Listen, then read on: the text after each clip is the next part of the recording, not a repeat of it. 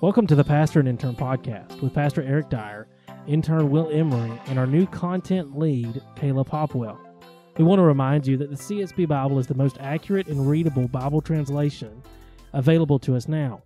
We are always excited to be sponsored by the CSB Bible, which allows us to do things like giveaways. Speaking of giveaways, Kayla, why don't you tell us about our upcoming giveaway? Okay, so the Pastor and Intern podcast is partnering with the CSB for a giveaway, of course. We will be giving away the recently released Ancient Faith Study Bible by the CSB that includes commentary from the early church fathers and their take on heresies and other issues in the early church. The Christ-Centered Expedition on Revelation by Danny Akin. We recently interviewed Danny Akin on the podcast. This book is an easy-to-read commentary for the average church member and a $10 Chick-fil-A gift card.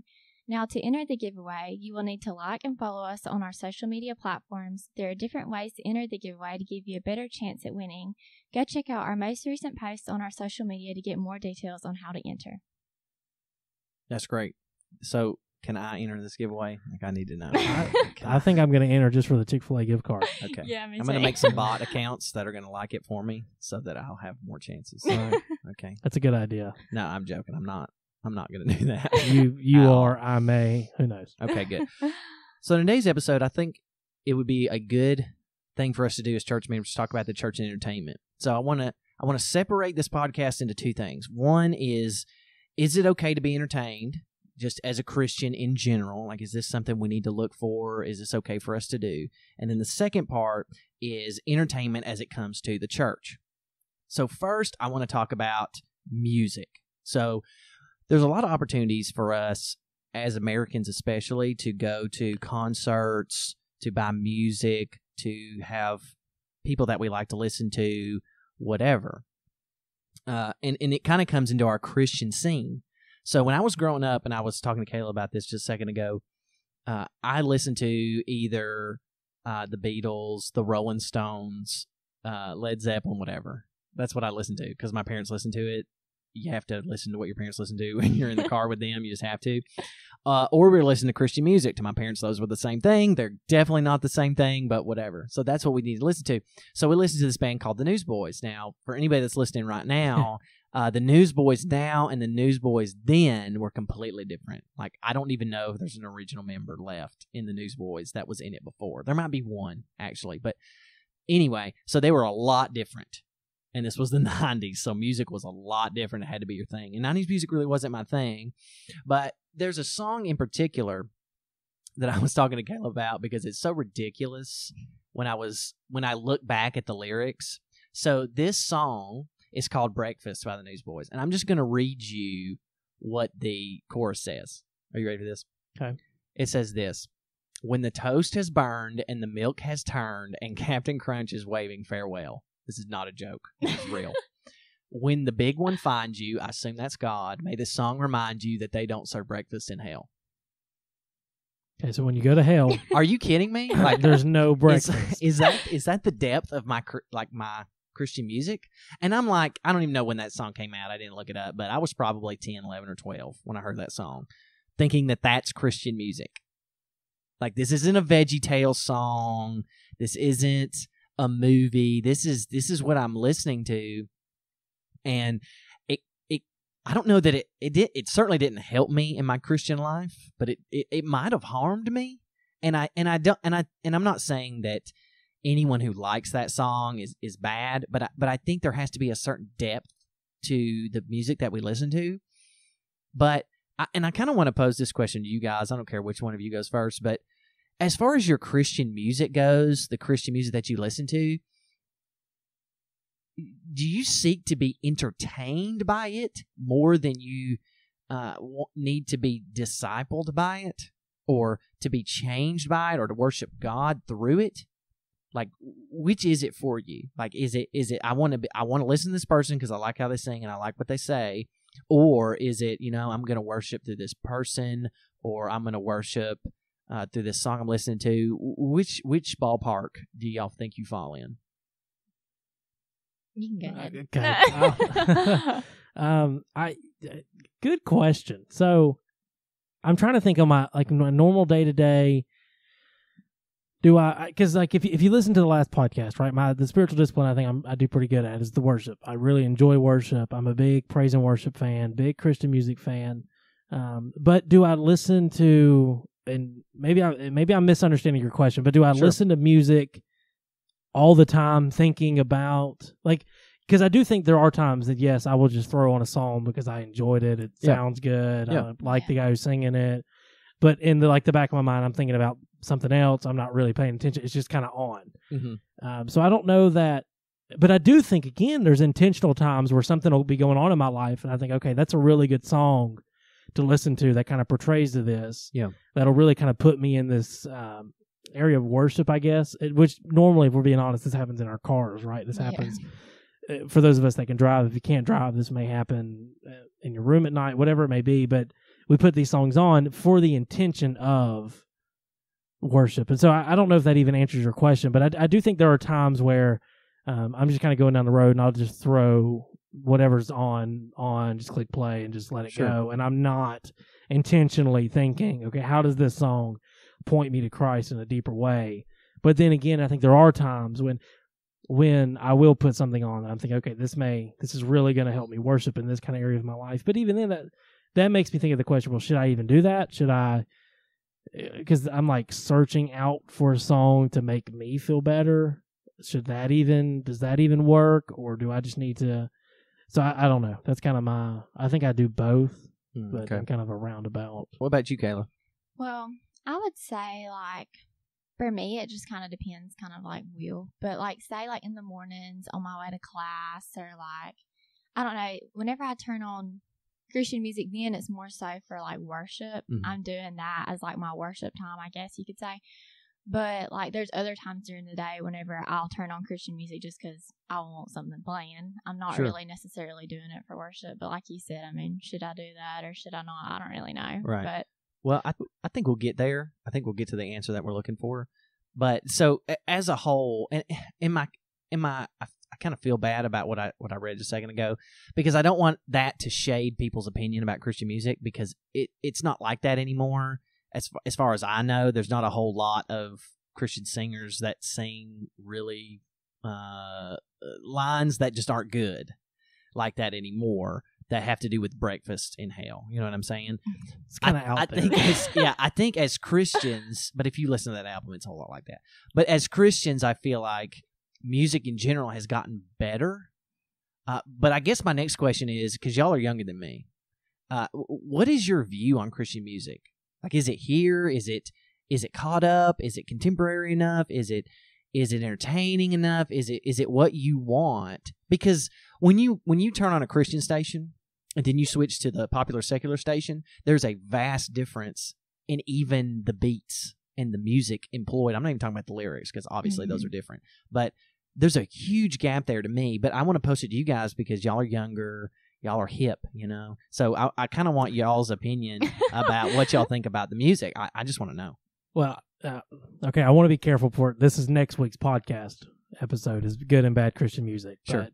But, so my short and sweet answer I think would be, I think it's good sometimes. Mm-hmm. But as you mentioned, I still think there's some bad Christian music. So the thing that comes to mind when I think, okay, because I do that, right? I'll listen to the I can't even think of the station name now, but whatever the popular Christian station is around here, and I'll think, okay, I've heard that song 1,000 times, about sick of hearing it, because that's the reality with Christian music, right? Is you're never gonna not hear "Good Father" by Chris Tomlin, right? I heard it yesterday. You're not. It's always it's always gonna play, and that's also what I like about the secular stations is because there's a lot. Now the music's not great. Now don't misunderstand me. I'm not advocating that we should all go listen to the secular stations all the time, but the difference is that they play a lot of different things a lot more frequently because there's a lot more music that comes out in the secular station. There's more artists, more music comes out because of that. There's different things that go into that.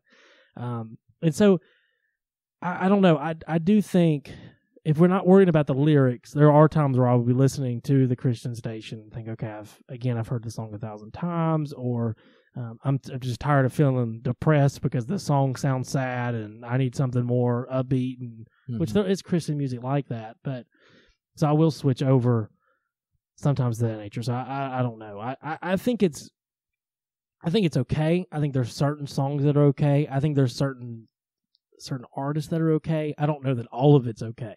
Yeah. And that's hopefully what we'll touch more on next week. Is Right. a lot more in depth on what should go into Christian music. Sure. But I think that has to be addressed, is that you have to be very, very careful with what you're listening to. I don't think we can just throw that, which goes into this episode as well with the entertainment, is you have to be careful what's coming in. Yeah. Regardless of, whether you're truly listening, or it just kind of, it shapes and forms your theology. Mm-hmm. And so I think it's okay. I don't think it's horrible. I don't think it's the best it can be. I think it's a lot better, though, as you mentioned, over the past few years. Okay. So, what you, Kayla? I'd probably say about the same thing. I feel like it's okay, but I do feel like there are certain artists that are their music's more spot on and scripture based than others. Mm-hmm. And I do feel like you kind of have to be careful with like some of the songs you listen to, because I mean, some of the stuff they're singing you might not 100% see eye to eye with, like some of the stuff they say, and I don't know, just some of the things that they put in their songs. So I do feel like you have to pay attention to, I don't know, the lyrics in the songs and stuff too, because you could be singing something that's not even like true necessarily if you're not paying attention. Right. Well, I agree. And I think something to kind of remember here is, do not get your theology from Christian music. Yes. Yeah, I don't care how good the artist is, do not ever get your theology. That's just like when you open a book and read a book. You should not get your theology unless it's the Bible, unless it's scripture. Don't take what that artist said and say, okay, this is gospel, this is what I believe. Right. So I think that's something always to remember in the forefront of your mind is, okay, this sounds really nice, sounds really good. Yeah. But is this, where do we see this biblically? Is this really in the Bible? But again, we'll talk about that more next week. So. Okay, so the next thing I want to talk about is movies. So I love movies. I'm a movie person. I could sit down and watch movies all day. It's one of my favorite things to do of all time. I love going to the movies, getting a big thing of popcorn, and loving my life. That's what I love to do. When I was in college, I went every weekend. Like, that's what I wanted to do. So, moving that more into the Christian scene, just real quick off the top of your head, what was the last Christian movie you watched? Just off the top of your head. First thing I think of is I Can Only Imagine. Okay, yeah, that's a fairly recent one. I think that may have been the last one. Kayla, do you have one? I'm trying to think. Like, what, the last one I watched in theaters, or the last just one in I general. just watched in general? It's like, who are the guys that do like the Fireproof and like those, like the Facing the Giants? The It was Kendrick, Courageous. Courageous. It's the Kendrick brothers, yeah. Courageous is the last one I watched. Okay. I watched Interview with God on Netflix just because it looked interesting. But anyway, so I ask you that because I feel like Christian movies are starting to gain a little traction with the community as a whole, because the culture is becoming less and less Christian literally by the second, if it even is Christian anymore, and that's a whole another issue.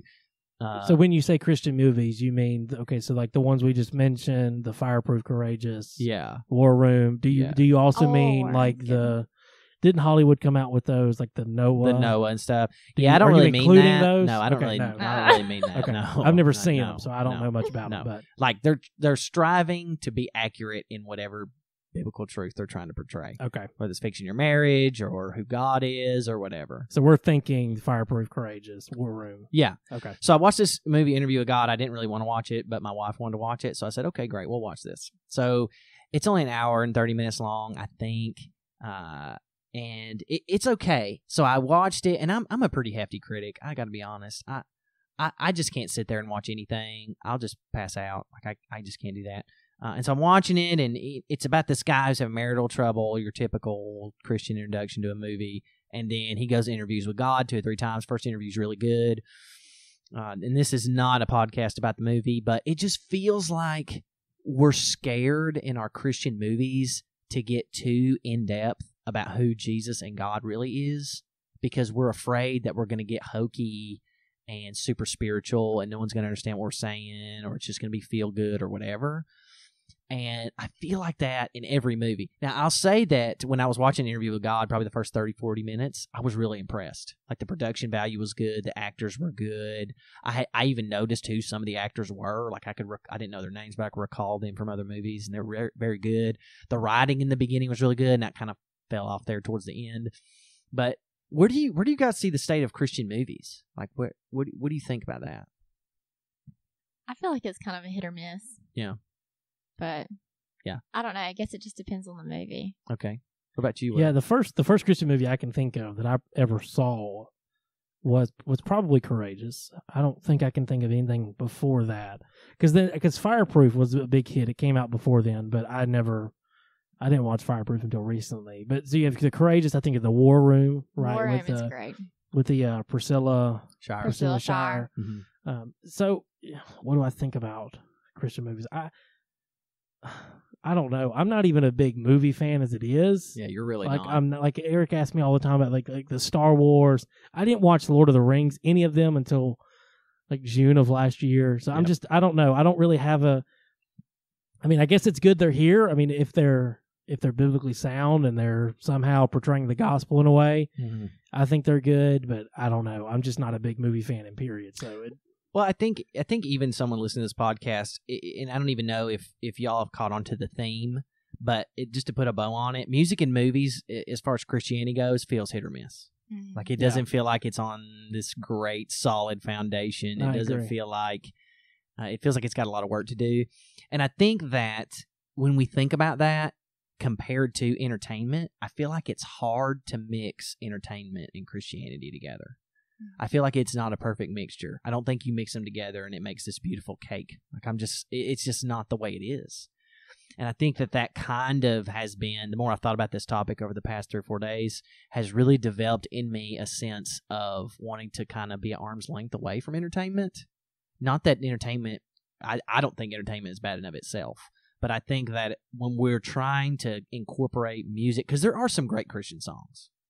Like, y'all would agree with that, right? Yeah. Like, there's some songs where you're like, when it comes on the worship track or you're at a conference or something, you're like, here we go. It's about to get real in here. You know, and there's some Christian movies that we like. I don't know that there's a great Christian movie, you know, but there's some movies that we like. So that leads me into the last kind of entertainment question I want to pose to y'all. These big name title books that come out. So, you know, what was the book we read by Francis Chan? It was Letters to the Church. We read that when it came out.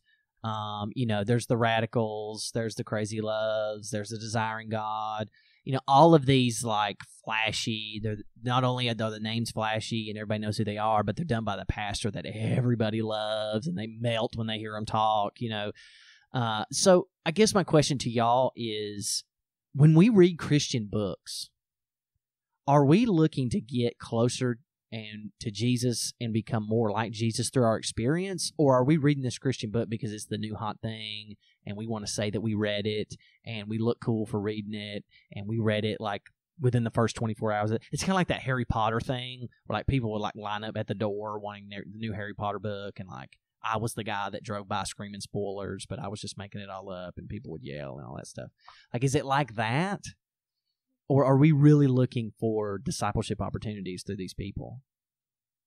I feel like you should be looking for discipleship opportunities, but I wouldn't say that that's like always what we're doing. Mm-hmm.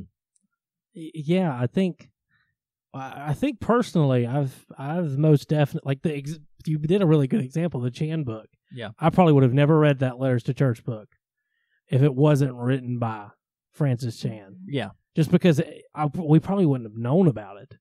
So I think I agree, right? We should come to those books thinking, okay, how can I learn more about Jesus while reading this? But I don't know. I think I do, and I don't know that I don't know that it's a horrible thing. Maybe it's because I look at myself and say, like for example, The Desiring God by Piper. I don't know that we would that book came out a long time ago, if I'm correct. Yeah. I don't know that we would continue to read that now if it wasn't written by Piper.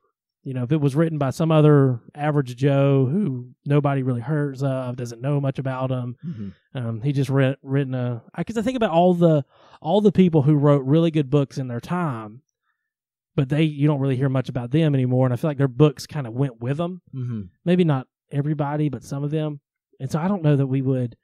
So yes, I do think, even personally, I think I'm more attracted to the big name people because a lot of times I know what they think. Right. Yeah. Right. And I know what they believe. So like with John Piper, I know I've heard enough from him now that I know what he thinks and I know what he believes.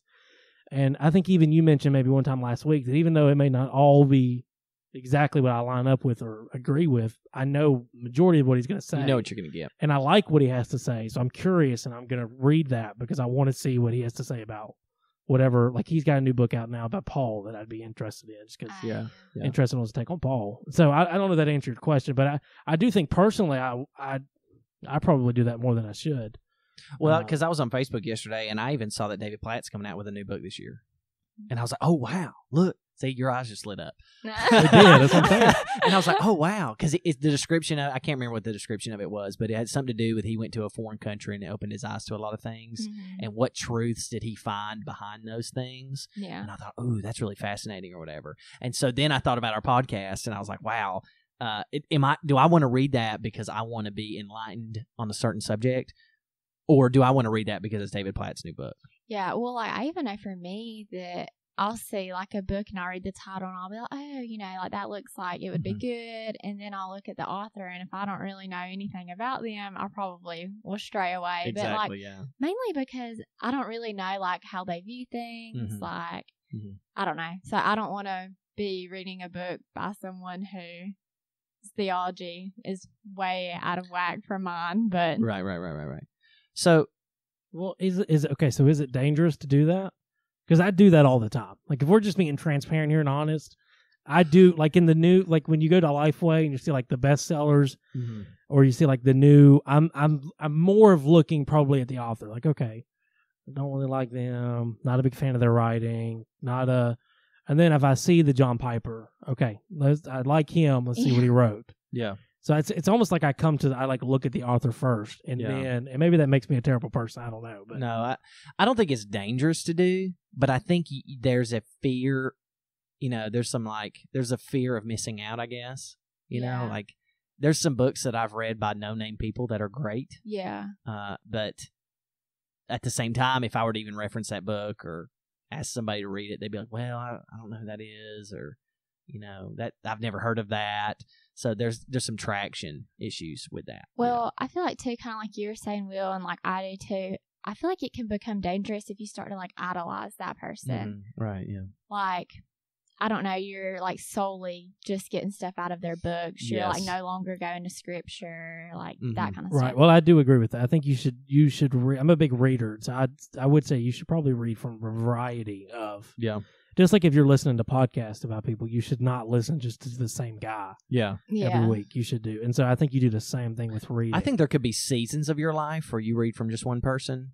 Like if I'm, like, because we talked about reading from people in churches of the past, Right. Like our early church fathers. Like, I want a church father that I dedicate a lot of reading time to.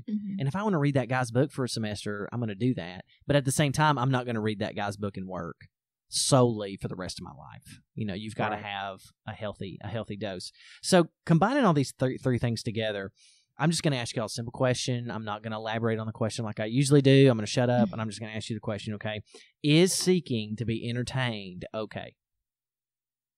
Is seeking to be entertained. So as a Christian...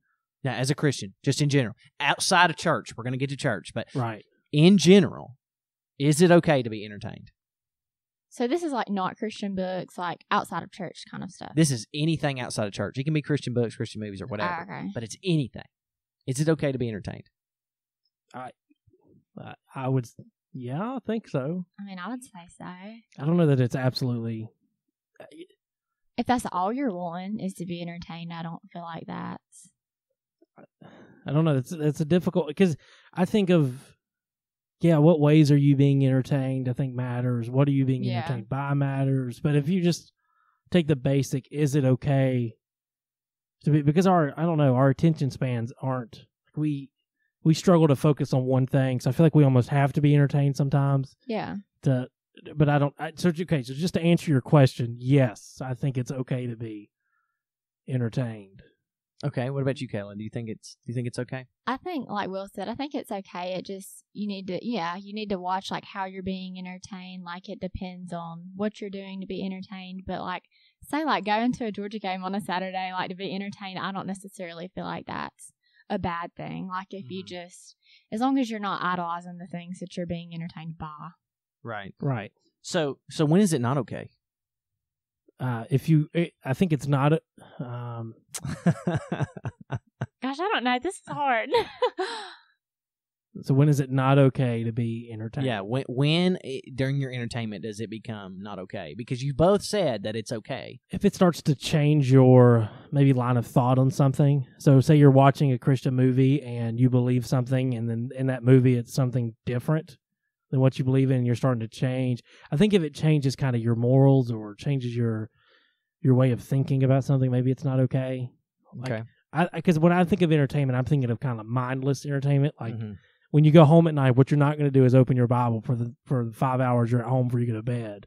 Sure. And just read. You're probably going to turn on the TV. You're going to watch Food Network. Right. Whatever you're going to watch, and then go to bed. You know, and so that, to me, that's because what I'm not hearing from when watching Food Network or whatever, they're not telling me anything that's like changing my way of thinking. Right. Yeah. They're not like changing anything I do. It's just fun to watch at times. Well, even if you do watch something and it does kind of like you start to kind of question what your line of thinking, like if you're watching a Christian movie and something happens and you're like, you just start to question what you believe. I feel like you should always point back to Scripture. Mm-hmm. Like you shouldn't ever just take from that and run with it. Like you should look into it for yourself. Right. Well, I think another thing as well, when it's probably dangerous to be seeking to entertain, I think that was your question, right? Mm-hmm. Is if it takes the place of a gathering. So if you're doing something on Sunday morning because you want to be entertained, but you're not at church, I think that's probably dangerous. Or even a Wednesday night, Sunday night, we think of. Or Saturday night. Such as, true, if you're not going to bed until 2 a.m. because you're doing this other thing. I've always heard that quote that Sunday morning church is a Saturday night decision, mm-hmm. right? You decide to. And so I think a lot of those things are to be thought about. You don't want to go out and do something until 2 a.m. on a Saturday night. Or the first thing that comes to my mind is sports.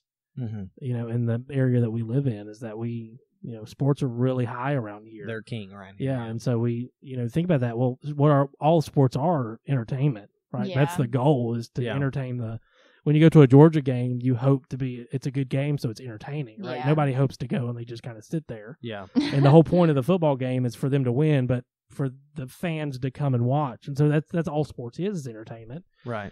And so I think that a lot of that, I think that's something to think about too, is that it becomes dangerous when we start missing our weekly gatherings with church because of these things that we are being entertained by. So I am pumped about this new Avengers movie that's coming out. Like, if you were to be at my household for the last couple of days, I've been kind of watching these Marvel movies. They're playing in the background. I'm playing with Charlotte, and I look up, see Iron Man, smile, look back down. Like that's literally what I've been doing for the past week. But the new Avengers movie is 3 hours long. Oh, wow. It's 3 hours long, right? And like they even asked the directors, when's a good time to go to the bathroom? There was like, there's not a good time. And I'm like, just kill me. So, but like that's my dream. Like since I've been 10 years old, I've wanted to see something like this. Mm-hmm. And so I'm pumped about this movie. But I can't help but think in the back of my brain, you're about to spend 3 hours sitting in a room with a bunch of other people who think just like you. And you're going to watch this movie, and it's literally going to have nothing. Like, you're literally going to be productive in no way out of it. Does that make sense? Right. Like, you're not even talking to each other in the theater, right? Because, people can't stand people who talk in theaters. That's not what you're doing. So, I'm going to watch this movie. I'm going to do it. I'm just going to go ahead and tell you, I'm going to do this. It may not be like the week or two it comes out, but I'm going to see that movie. And I'm still struggling with the fact, just a little bit, not enough to make me not go, but just enough to annoy me to go, well, do you really need to sit in 3 hours and watch that and be away from your kid and, just do that for yourself? Like, is that really what you ought to be doing? And I don't know if it's out of the desire to be entertained or what it is. And I think it's interesting that y'all brought up sports, because sports is different than that, isn't it? Mm-hmm. A football game is about 3 hours long, give or take, right?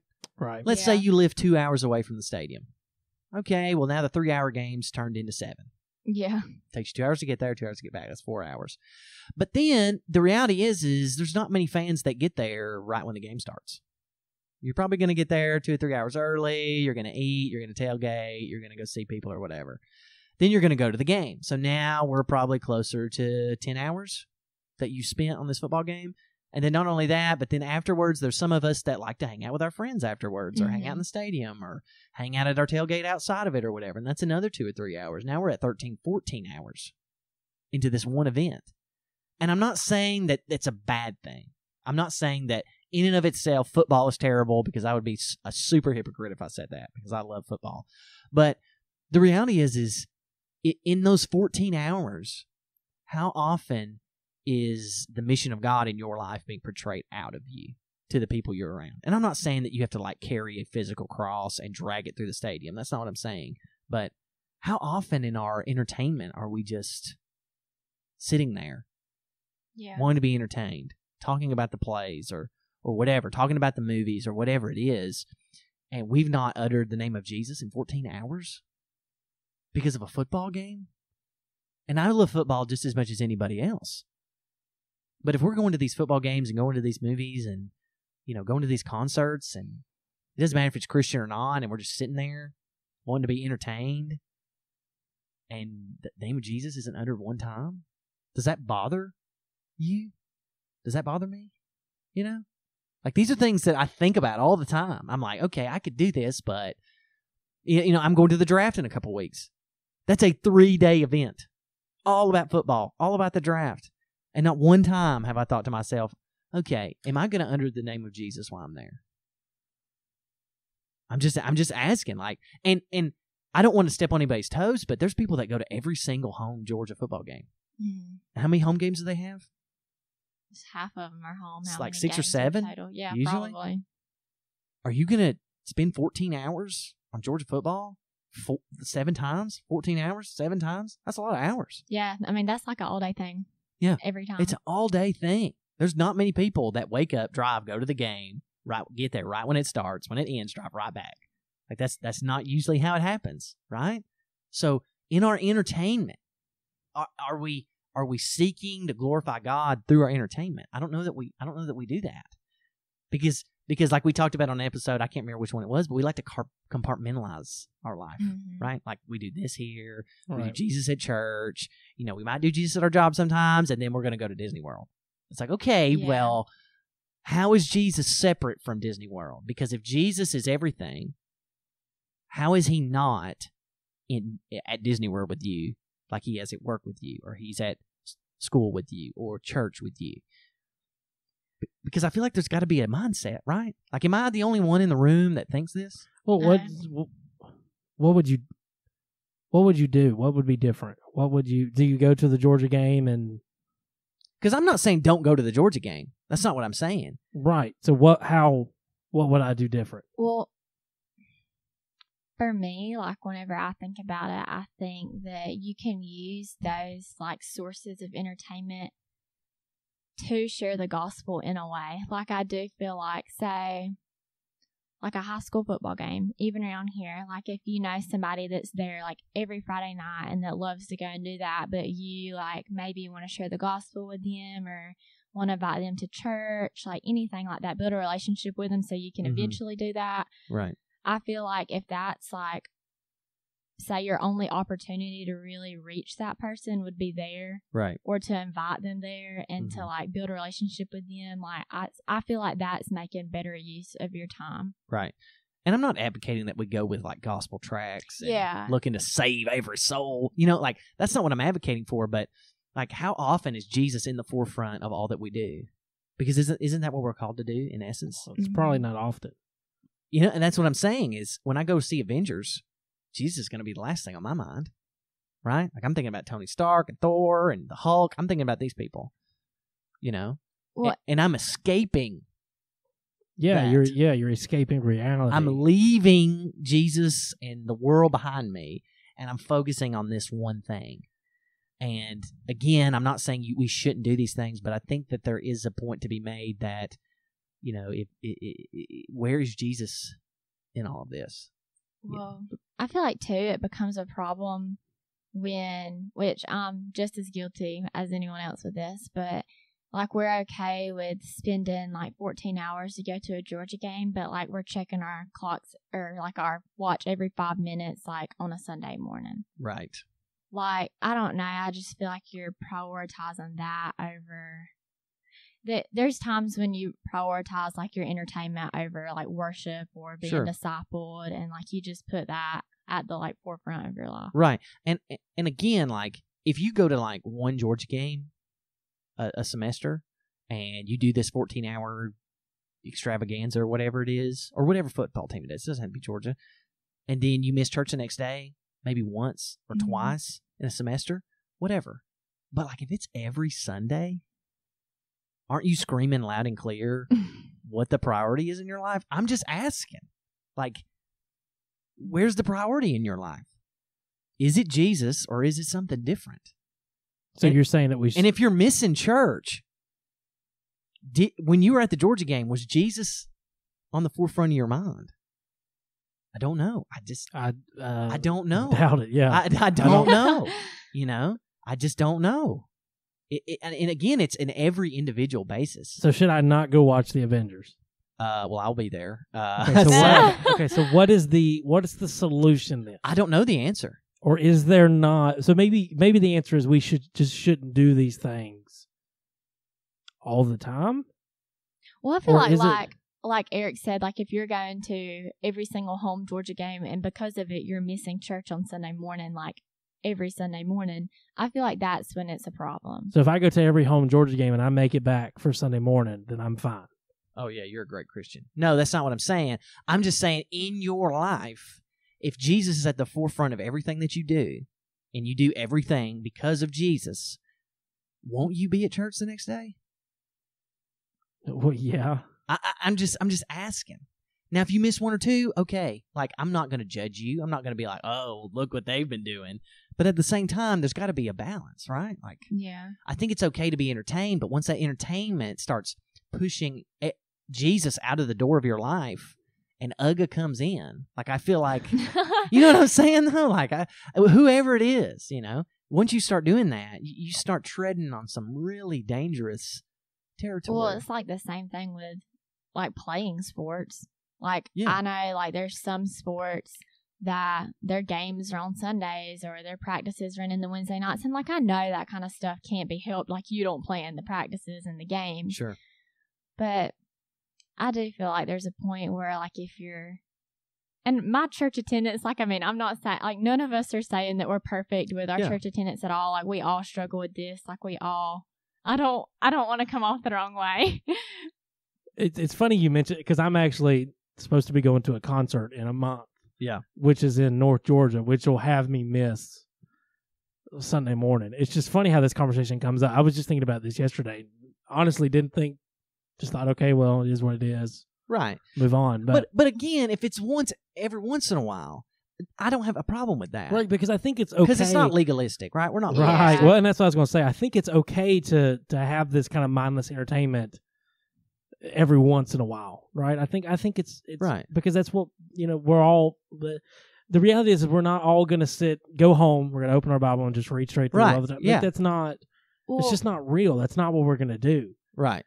And so I agree. I think until, like, even if, like, you do make it back to come to church on Sunday, if you're just coming to church to show that you're there, like, what's the point anyways? Exactly. That's why what I was trying to say with you is like, well, if I make it to church every Sunday, am I great? It's like, well, if that's the purpose to be there is to make it to church, I don't know that our heart is in the right place. Right. Yeah. I don't know that our intention is like you should be wanting. Like, I don't think Jesus gives a darn about you making sure you're back for church to be at church's sake. I'm not sure Jesus cares about that. Right. But if you're going to go back to church and be like, God deserves my worship corporately with believers because that is what Scripture tells me to do, and I'm going to be there to do it, whether I want to or not, that's what God is looking for. Yeah. You know, because the reality is not every week we go to church are we just like, I can't wait to get my worship. Yeah. You know what I mean? Yeah.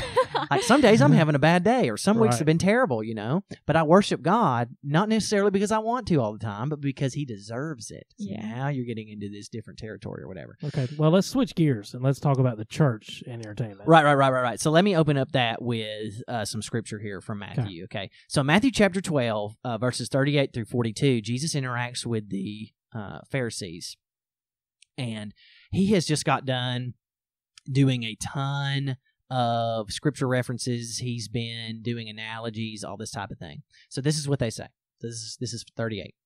Then some of the scribes and Pharisees said to him, "Teacher, we want to see a sign from you." So basically they're saying, entertain us, Right. Jesus. Do this for us. We're in the 12th chapter of Matthew already. You've already done some cool stuff. Do some more cool stuff. So Jesus responds this way, typical Jesus, right? He answered them, "An evil and adulterous generation demands a sign, but no sign will be given to it except the sign of the prophet Jonah. For as Jonah was in the belly of a huge fish 3 days and 3 nights, so the Son of Man will be in the heart of the earth 3 days and 3 nights. And the men of Nineveh will stand up at the judgment with this generation and condemn it, because they repented at Jonah's preaching. And look, something greater than Jonah is here. The queen of the south will rise up at the judgment with this generation and condemn it, because she came from the ends of the earth to hear the wisdom of Solomon. And look, something greater than Solomon is here." So the Pharisees are looking to see something. They're looking to be a part of something. They want to see Jesus do something. And Jesus is saying, listen, it's not about the things that are happening. It's about me. It's about the person. It's about the person who's greater than Jonah, who's greater than Solomon, who's greater than Moses, who's greater than Adam. It's about a person. So let's change gears here and look at the church specifically. And I think that this is something we've kind of delved into a little bit, but I really, really want to push in here. So let's talk about entertainment in the church. So churches recently, probably within the last 15 or 20 years, have really stepped up their game as far as entertaining people. That's what they want to do. They're like, okay, to get as many people in the door, we need to contemporize our music. We need to put smoke machines out. We need to light it up. We need to have a guitar just destroying the walls of our church. We need to make sure that everything like this is good. We need to make sure that the preacher is popular, is relatable, is applicable, everything like that. He's great. He's dynamite. And then we need to make sure we have great programs and things that we want to bring our kids to and all this stuff. So let me pose this to y'all. When it comes to church, is being entertained at church a factor when choosing a church? Yes. For me? Yeah. Or for other people? For you. I'm asking you. Other people no. aren't here. Okay. Well, no, not. Well, I don't know. I mean, I think it may be like last on the list, right? Because you still made the list. It did though, because I don't know that I'm going to a church and just. Okay. Good question. Let me pose you a question. Okay, so you live in the middle of a podunk town in Alabama. And you live here because your family's there. You love living there. It's where your job is. You're not going anywhere. Okay. This town has like one road in it. Let's just say it's got one road and it's got one Baptist church. Right. God calls you to go to church. Calls you to be a member of a church. Yeah. He calls you to be an active servant in that church. But you don't really like this church. Music's kind of old. Preacher's kind of old. You don't really want anything to do with it. There's not any really programs for your children. But that's the only church you have. That's all you got. Then I'm going to that church. Yeah. Are you going to go to the church? Yeah, if it's the only one, because that trumps my idea of entertainment. But if I have two of the exact same, and they're both biblically sound, they're both expositional preaching, they both have great programs, but this one adds a little bit more lights than this one, and they're the exact same on all like the fundamental levels, right? So if we're thinking about this, I'm choosing a church. Fundamentally, I'm looking for expositional preaching. I'm looking for, godly leadership. I'm looking for some kind of discipleship programs. What is their youth doing? What are their children doing? What are they doing with evangelism? And if both churches line up the exact same, but the church on the right here really uses lights well and it sounds good, this church on the right probably is where I'm going to go because it's more just attractive. Okay. But I don't know that that's foundational again. I'm not out looking for a church that uses lights. If the one on the right's not biblically sound and they're not doing that, then I'm going to the one on the left. But if they're both the same, then yes, I'm drawn more to the. Okay, that's an interesting opinion. So Kayla, Okay. what is your opinion? Well, I feel like first and foremost, because we're human, that part of us has the desire to be entertained. Like we don't want to just sit like a lump on a log and just stare at the wall. Like we kind of, all of us like have that in us. So, like Will said, I'd probably be the same way. I'm not saying that's right, but I feel like if they're biblically sound, but one this is kind of for lack of better words, more fun to be at, then I would want to be at the church that's just more fun to be at. Sure. Now, the reality is that's a faulty, because there's no two churches that are the exact same. Yeah, I mean, you're Sure. right. Right. And so, Well, every illustration is going to break down. right. So the reason I ask that is because, again, and y'all probably know this, I've been on this Old Testament kick for a while now. And it's not ended. Like, I continue to read from it and get inspiration from it because it's so good and it's so in-depth. Now, there's some points in Joshua where they're delegating the land that I'm not great with. You get a pasture land. And you get one too, you know, and I'm like, Right. oh my goodness, when's this going to end? But the more I think about it, the more, especially when I read from the prophets, the more that I feel like God calls people to where they don't want to be. Yeah. Well, he calls us to be Agree. uncomfortable. Exactly. I mean, And so we live in this Christian culture, and you can tell me if I'm wrong, but we live in this Christian culture where the preaching and the music matters so much. And when I was younger, it mattered to me too, but now that I'm only 29, but in my 29 years, those two things just don't matter anymore to me. Like, they just don't. Really? Yeah. Okay, so what does? When you're looking for a church, is it just somewhere that'll pay you? No, when I'm That- no, that's not it at all. That's not it at all. When I'm looking for a church, which the last time I looked for a church was before I worked at one. Right. So you go on vacation. Right. Need somewhere to go. What I'm saying is it doesn't matter what I'm looking for. It doesn't matter what music they're doing. It doesn't matter if they're expositionally sound. It doesn't matter if they're doing all this stuff. What does matter is if God wants me there. That's what matters. Because the reality is that, because we talked about this the other day. I can't remember, Kayla, if you were there or not, but we were talking about these good, solid preachers going and preaching at these conferences with these people that aren't so great. It always happens, right? I'm not going to name any conferences, but it happens, right? It happens. And so we always ask this question, like, why are they doing that? Are they bad now? What should we do about this? You know, we're in an uproar or whatever, which is really dumb. But, you know, Francis Chan responded to it and goes, but what if I could talk to someone there and share good, sound doctrine with that person and change that person? So, again, it's not my job to go to a church and fundamentally change it from the ground up. That's not what I'm saying. But if God wants me to be a part of an unhealthy church, then that's where I'm going to be. If God puts me in a church that has completely contemporary music, that's where I'm going to be. If God puts me somewhere where the preaching is bad, that's where I'm going to be. You know? Because our role isn't to look for the entertainment within the church and then decide, okay, is this a church I want to be a part of? No. That's not how it works. God is saying, this is where you're going. Go there. You're like, well, God, but preaching's kind of stale. Well, God, they only do hymns. Well, God, there's nothing for my children here, which I think are all valid, practical questions of God. But it does not seem as though anytime God commanded anybody to go anywhere, that any of that mattered. You know, like, Abraham, I need you to go to a nation you've never been to, and I'm going to need you to do all this. Not that I'm comparing us to Abraham, because we're not. But what I'm saying is that God actively asks people to do things that are outside of their comfort zone and things that they don't like. And I think this heavily applies to picking, quote unquote, picking, because I don't think you're picking. This is what I think. I don't think you're picking. God is picking it for you. This is the place you should be at. Because, and I agree, there's part of me that goes, man, if there's just not good preaching, I'm not getting anything out of this. Or if the music isn't doctrinally sound, I'm not getting anything out of this.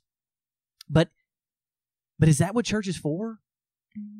Is church for, what am I getting out of this? Well, it's very easy to make it about yourself and what you want. Right. So where's the disconnect? Like, I feel like there's a massive disconnect. Like when churches break off from churches, or a new church moves in from down the road, or whatever it is. Like, people go to that church, right? I've seen it 1,000 times. They go to that church because it's the new thing, and they do new music, and they've got a new preacher, and they've got all these different things, and it's like, well, that's great, but is that where God wants you to be? And if you say yes, great, go on. That's fine. Still love you. How do you know? Is he going to just put a sign in front of your face that says, I think it's a burning bush. I think that's how God works. Just burning bush. Okay, yeah, but no, like, seriously. Like, what is, like... I think you have to get a point in your life where you put all entertainment behind you, as far as church goes, and then you have to feel peace about being at a church. Because I've been at some churches that I've absolutely loved, and the preaching was good and the music was good, and I did not feel peace in my heart that this is where I should be at. I'm just like, this isn't it. And I loved the message, and I loved the music, and I loved the people, and I loved the food, and I loved the free gift I got at the door. Like, that was great. That's awesome. But none of that has anything to do with, is this where God wants me to be? Because I did this thing called RTN at Southwestern where I had to go and preach at this church 5 days, do a revival. And I loved this church. I did. They were all 60 plus. The church had been there for 150 years. A real small church, about 20, 25 people. And one of the last nights, they asked me if I'd be interested in being their pastor. Now, it had to be part-time. I would have to find another job somewhere else until the church this place was in the middle of nowhere. And as much as I wanted to explore that opportunity, I just didn't have peace in my heart about it. I'm like, God was not letting me have peace in that moment. Like, I had peace when I married Julia. I had peace when we found out we were pregnant with Charlotte. I had peace when I started interviewing with Blackshear to be here. All of those things I had peace with.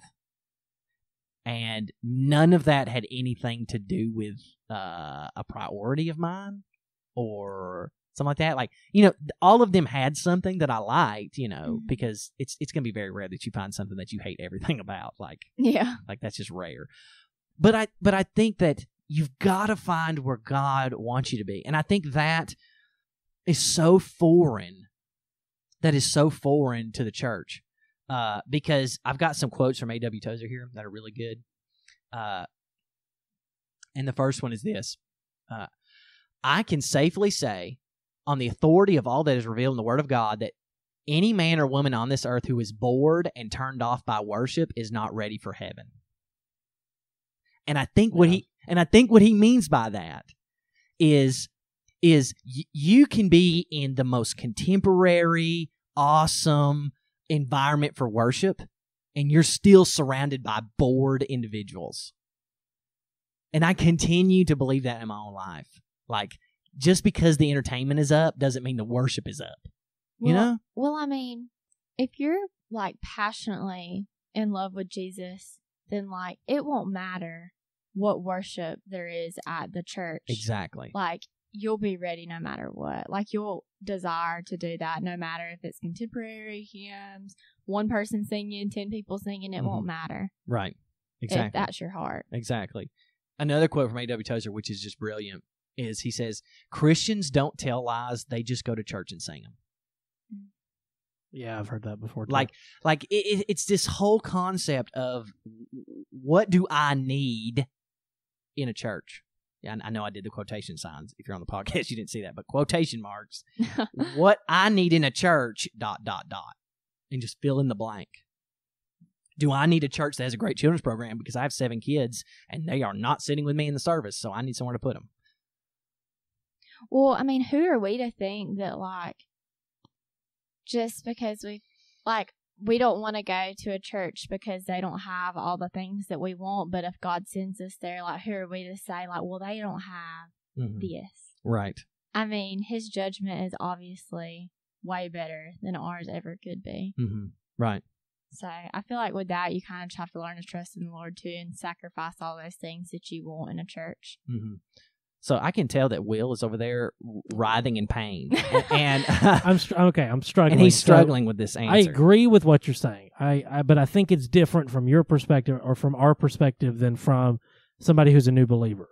Because what I would not tell, and I don't think you guys would either, is tell a new believer, okay, you should pray, and if God wants you to go to that church down the road that we know is not biblically sound, they're not teaching great stuff, but you're going to be able to tell them something new. I just don't know that because what I want to tell that new believer is, okay, you need to be fed, you need to be discipled, go to the church that I know is doing well. And we'll send a seasoned believer who really is, I just think it's different from, not, I guess, okay, we should all pray and we should go to whatever church God feels like God's pushing us to. I agree with that aspect. But I don't know that we're doing this I don't know that we're evangelizing and we're sending people to the church down the road because we want them to give. Not that I have a specific church in mind.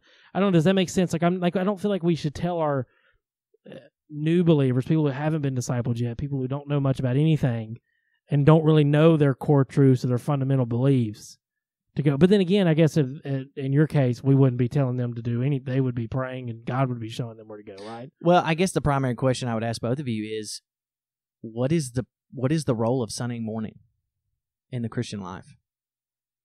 What is it for? Corporate worship, you all come together and you're being fed by. Are you? I mean, that's what. Is that your primary source of feeding? Is it? No, from? I don't think it's your primary source. Exactly, and that's the point, right? Is that it's more about the corporate worship of Jesus, right? In the worship service. That's why I would like to push back a little bit on that idea, is that if you go to that church down there that's got poor doctrine, blah, blah, blah, blah, this, there might be one person there with good doctrine. And if that person disciples that new believer, then you're starting to see a new change in the church. If you've got two people now that have sound doctrine or firm in their faith, you know? And so it's hard because I think in our brain we get it backwards. Like, okay, the guy up there on the stage, that's my primary feeding for the week. No, you're starving yourself. You know what I'm saying? Case, yeah. Like, that's my primary feeding, and if that's bad, the church is bad, and I'm leaving. Like, you've got it backwards. Like, your primary feeding should be what you're doing yourself and what someone who's come alongside you to help you.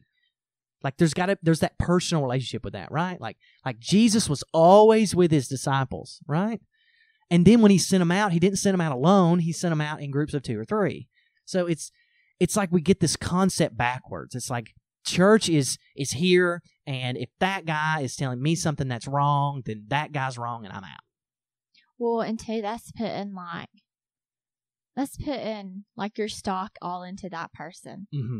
Right. Like, that's not, like, you're not doing it on your own. I feel like you're kind of banking off of that person. Right. If that's how you view things. Right. And it's not just the pastor. It could be the worship team or whatever it is at the church. Yeah. And so, I agree with that form of thought, but I just don't. I don't know.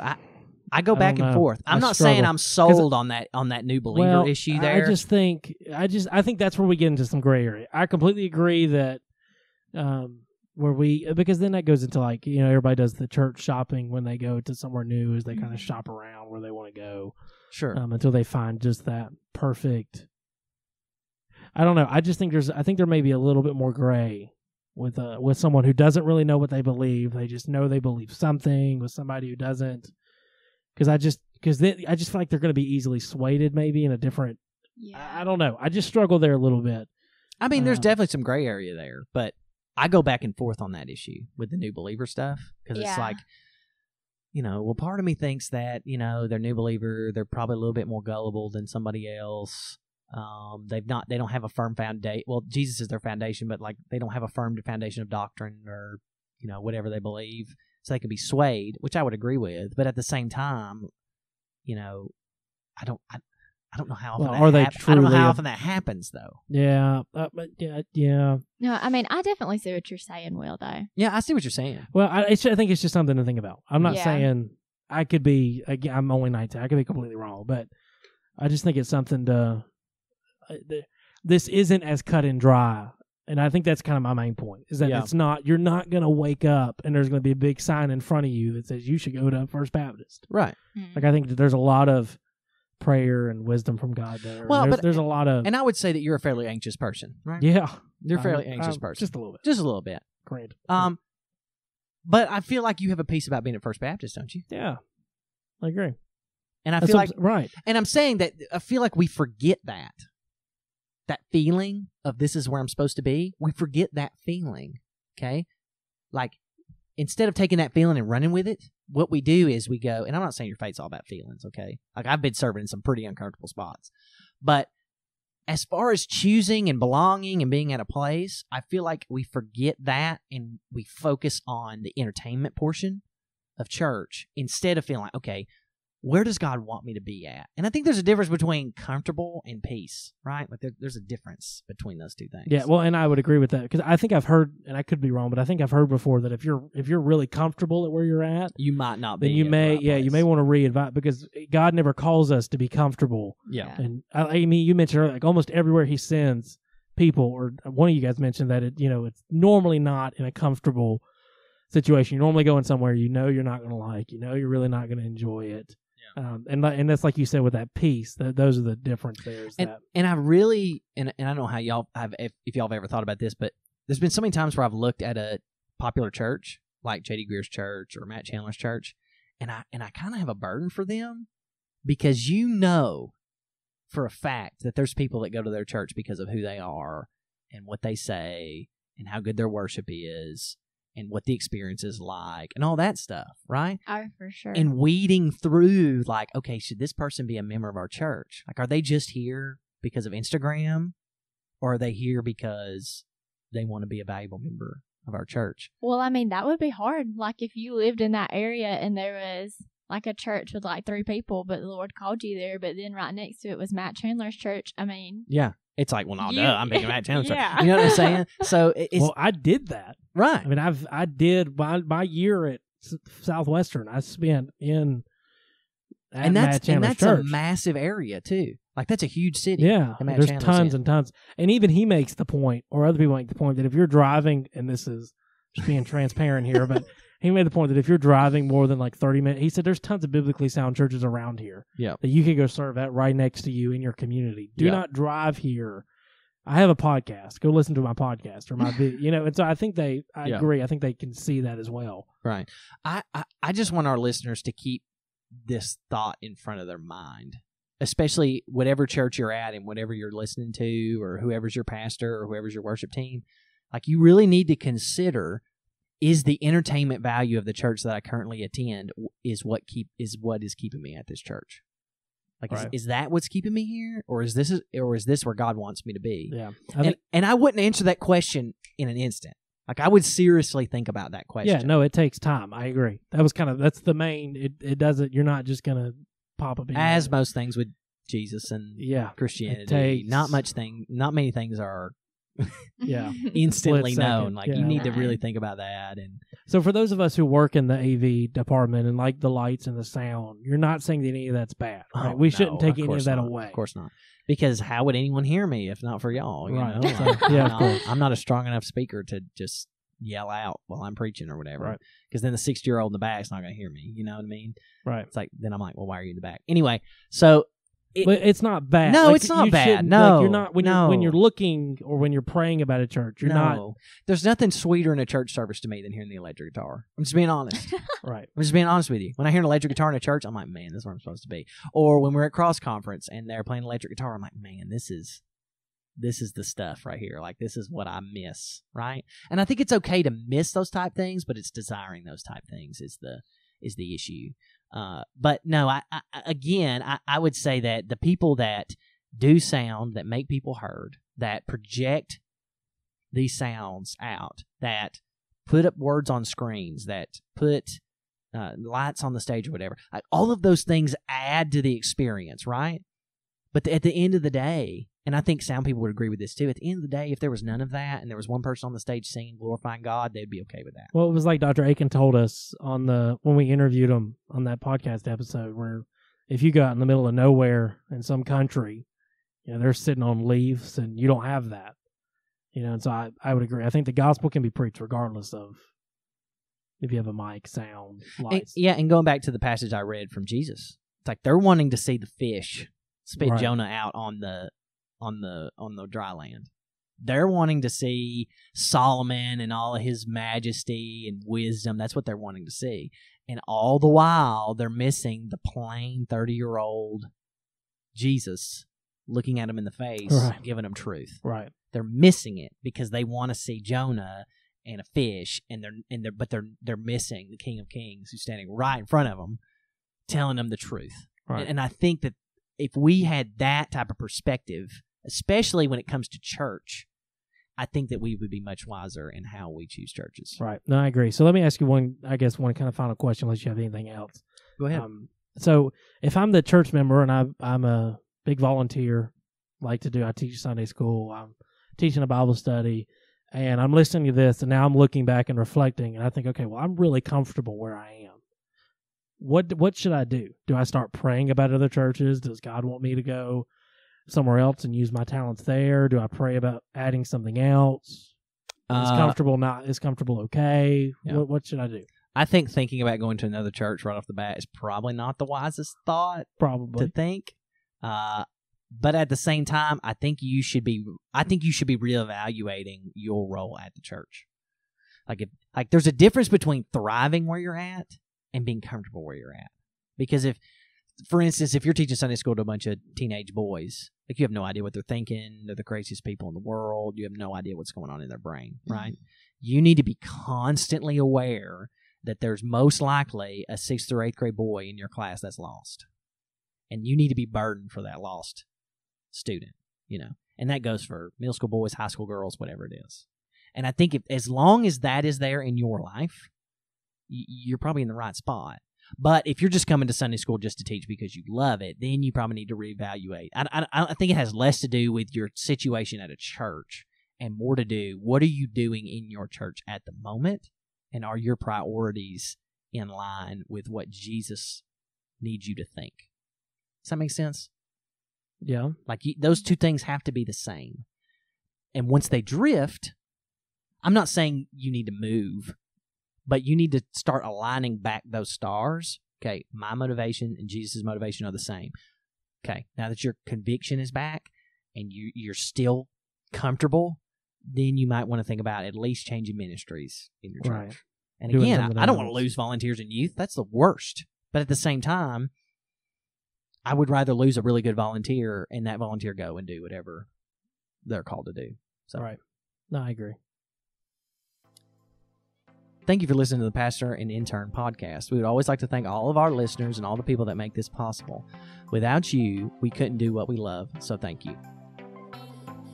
If you have not already, please leave a rating or review on your podcast app of choice. Hopefully, this will get our message to more people. Make sure to check out our new Facebook, Instagram, and Twitter pages to stay up to date on the podcast. Also, don't forget to be looking out for our giveaway. Next week, we will be talking about the good and bad of Christian music. We are for the Word, for the truth, and for the church. Thanks again for listening to the Pastor and Intern podcast.